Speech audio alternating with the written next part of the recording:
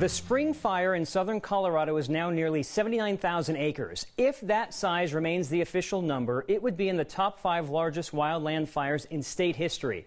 As you would expect, windy, dry conditions are to blame for the size growing. Even air tankers and bucket drops are not having their usual effect. Arrest documents suggest the fire was started by a man from Denmark who was cooking meat on an open fire pit. He thought he had put the fire out. We asked fire crews if there's a difference fighting a fire set unintentionally versus on purpose. There's no difference as far as the amount of suppression and effort we give to that. Where the difference may come in is how thorough and how intensive will the investigation be. The investigation portion of it obviously is how we want to track trends. How do these things cause so we can mitigate them or prevent them in the future? And then also to hopefully obtain a subject and then get cost recovery out of it. And then, maybe prosecute them to that point. The fire is still just 5% contained. Updates to the acres burn won't be released until later tonight or tomorrow morning, so be cautious when you hear that a fire has blown up overnight. It may have grown all day. The size is only updated every so often. The Weston Pass fire is also still burning. That one is 9,300 acres, 5% contained. Today, we went to the Rocky Mountain Metropolitan Airport, where the Jefferson County Air Tanker Base is located.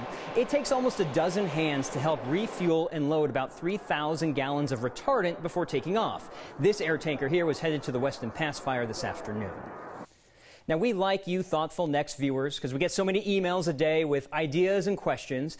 A viewer named Chuck Jones sent us one yesterday with more of a suggestion: to use square miles as opposed to acres to explain to viewers how large the fires are.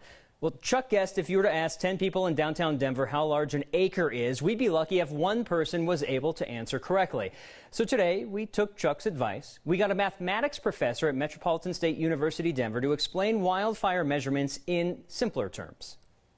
1 square mile contains 640 acres. So it's a pretty big number of acres that fit into 1 square mile. If 140,000 acres total is burning currently, and if we want to get a sense of how many square miles that is, then 140,000 acres. Just to find out how many square miles, all I need to do is divide by 640 acres per square mile. And so that's about, I can't do this in my head, so I just bust out the old trusty dusty. 140,000 divided by 640, that's about 218.75 square miles. Our next question comes from a lot of you.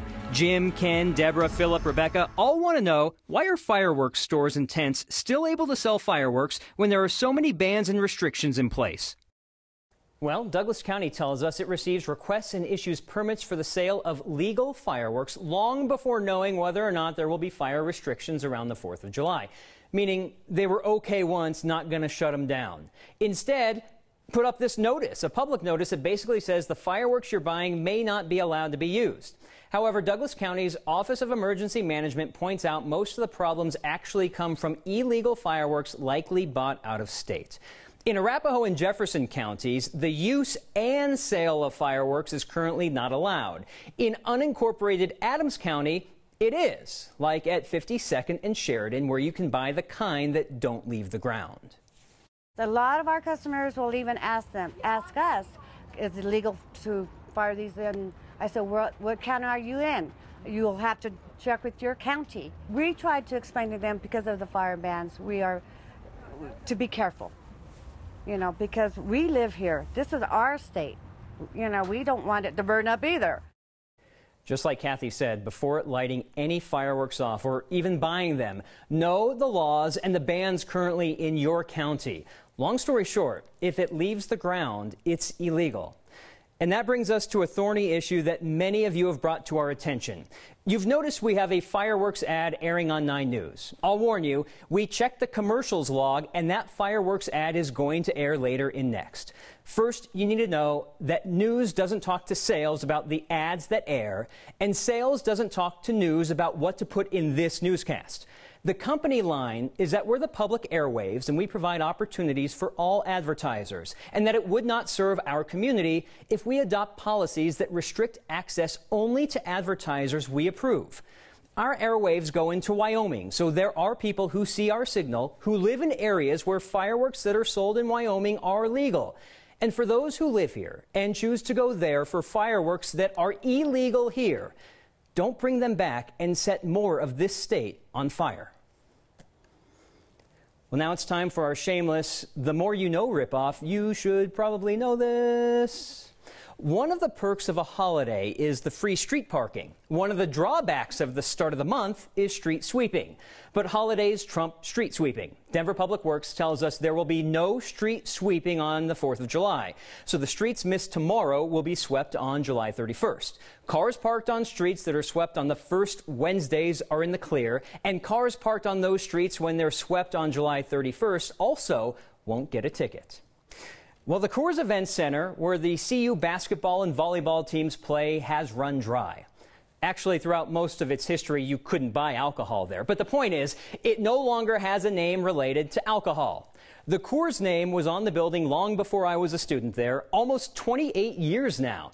In 1989, when CU wanted to build the Dow Ward Athletic Center attached to Folsom Field, the Adolph Coors Foundation gave $5 million of the $14 million price tag. In return, the Events Center was stamped with the Coors name. Now, CU is trying to sell the naming rights to both the Events Center and, sadly, Folsom Field. Coors is still brewing at 20th and Blake, though. The contract it signed for the naming rights to where the Rockies play, well, that was for life. 3 years ago today, a fiery helicopter crash in Frisco led our 9 Wants to Know team to start asking questions. The pilot, Pat Mahaney, died, partially the result of the fire. A flight nurse suffered burns on more than 90% of his skin. The problem with the country's helicopter fleet remains, but changes have come, slowly. Here's investigative reporter Chris Vanderveen with a status report from his Fueling the Fire investigation. At the time, it, like all other Flight for Life AS-350 helicopters, had a fuel system in it never capable of surviving anything quite like this. Our Flight for Life helicopter just crashed. Plastic fuel tank just not good enough anymore? No, plastic fuel tank is not good enough. Here we go. Months ago, Air Methods CEO Michael Allen showed me the beginning of his solution, a helicopter-by-helicopter fuel system retrofit. This was his first. A double-walled, crash-resistant fuel tank. Today, every Flight for Life helicopter in use in Colorado has the same system. Why are you doing it? Because it's the right thing to do for our people. By next year's end, he believes every one of his 150 AS-350s in use nationwide will have crash-resistant fuel systems. So I think the efforts of you and the professionals at your network and around the media industry, I think the focus was right. Drop on 3, 2, 1. Earlier this year, the House of Representatives passed an amendment to close a loophole identified in our Fueling the Fire investigation. One of its sponsors credited not just 9 News, but the widow of pilot Patrick Mahaney, who died shortly after the crash. 2 people deserve special thanks. Patrick Mahaney's wife, Karen, for her tireless advocacy for safer helicopters, and Chris Vanderveen from KUSA Channel 9 for his diligent reporting about the dangers of these fragile and outdated fuel systems. Representative Perlmutter's office told me Tuesday they hope to see the Senate-approved legislation by summer's end, something that would mandate that every new helicopter built in the U.S. today have a crash-resistant fuel system on board. Is there any good reason why a helicopter should be coming off the line today that doesn't have a crash-resistant fuel system? I don't believe there is. 3 years later, much has changed, but not the general risk. To date, the Federal Aviation Administration has done nothing to mandate this. In February, another 5 people burned in a helicopter crash in the Grand Canyon, each a victim of a system that has known for far too long of the problem. For Next, this is Chris Vanderveen. To put that story in perspective, the military figured out how to all but eliminate post-crash fires with helicopters in the 1970s. Fireworks and lightning lit up the sky last night. Is Mother Nature going to provide an encore for fireworks shows tonight? Becky will help you plan your night and tomorrow's barbecue. And I sit down with Denver's soon-to-be police chief about a new use of force policy the current chief may leave in his lap. Our officers go out every day with the intent of delivering the best possible public safety services. Next.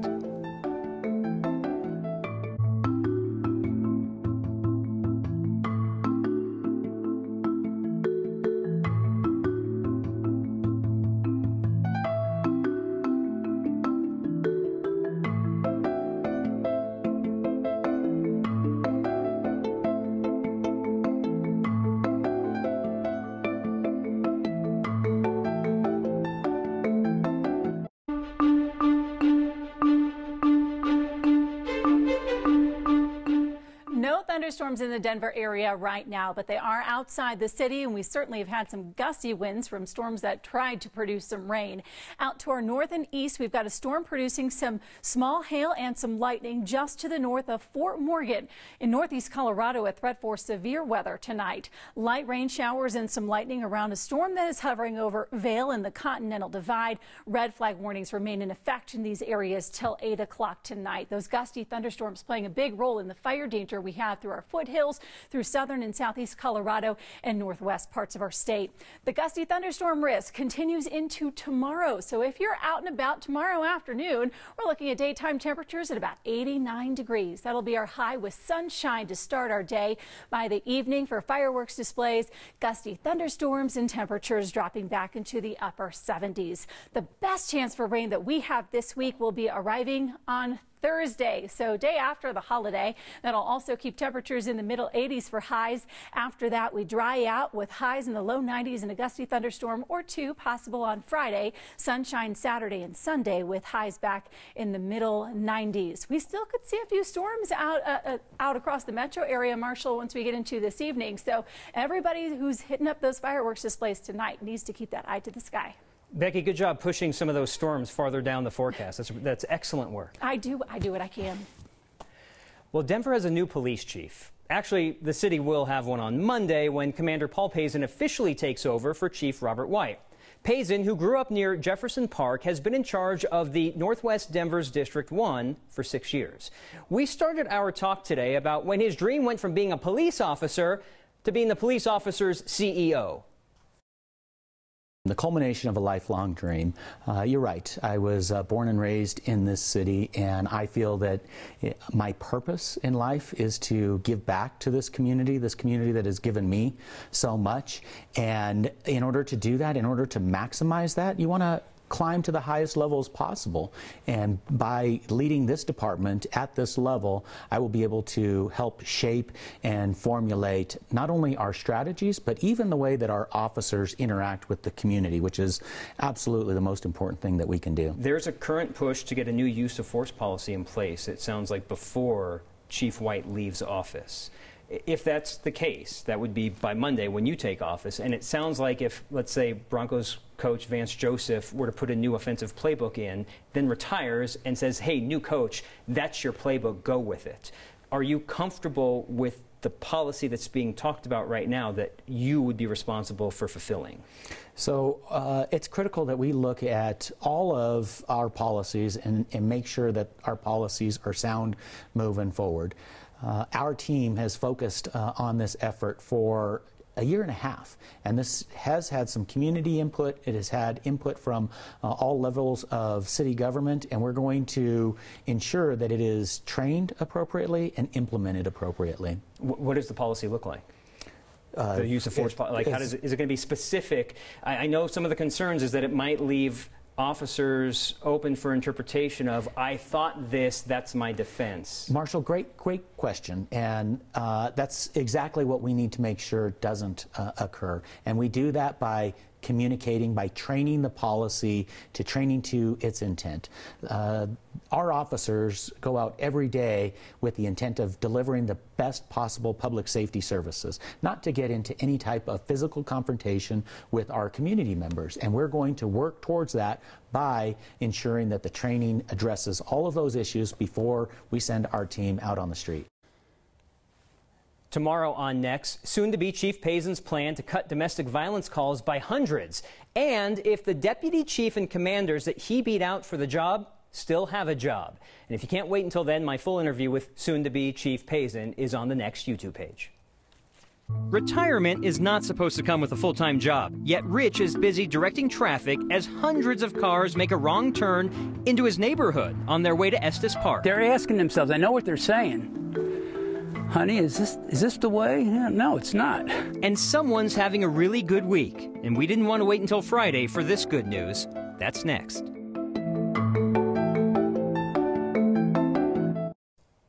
How many of us could get where we want to go without relying on this? How many of you follow the voice in your phone no matter where it tells you to go?